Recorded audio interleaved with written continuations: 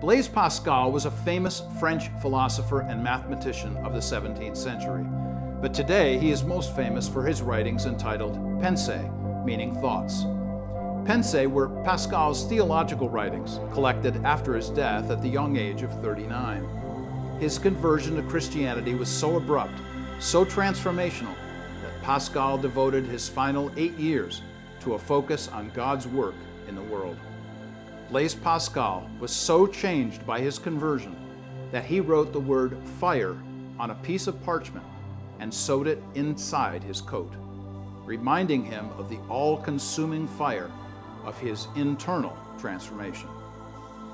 The word fire is a prominent biblical word. When God invited Moses and Israel's elders to experience him on Mount Sinai, Exodus 24:17 says, "The appearance of the glory of the Lord was like a devouring fire." Offer to God acceptable worship with reverence and awe, for our God is a consuming fire, says the writer of Hebrews in chapter 12. Because God alone is God, Scripture often repeats the truth of Deuteronomy 4:24, "Your God is a consuming fire, a jealous God."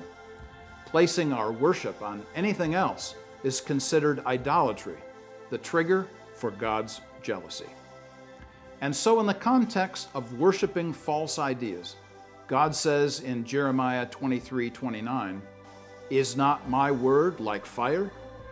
God's truth consumes falsehood. How does that experience of fire translate into our lives?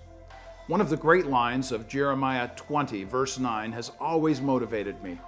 The prophet declares that he must speak God's word because, quote, "There is in my heart, as it were, a burning fire shut up in my bones, and I am weary with holding it in, and I cannot," end quote. I identify with Pascal's fire. I feel it every day. It is the unquenchable fire of God's Spirit who lives in me. The Word of God is a fire in my bones, and I cannot hold it in.